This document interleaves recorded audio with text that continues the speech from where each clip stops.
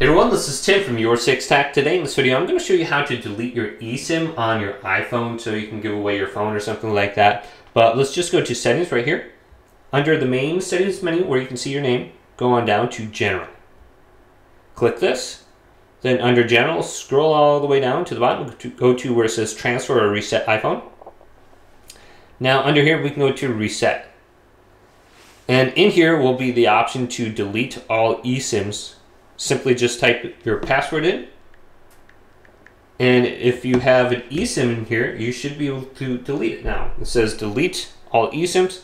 These eSIMs will be deleted from your iPhone. Your cell phone plan will not be canceled, so you're going to have to contact your carrier to get an eSIM, or you have to cancel your plan.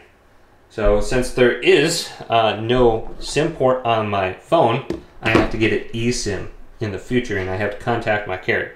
Now, if I want to go ahead and do this under the factory reset options, I can go to erase data and all content if I want to trade my phone in or something like that.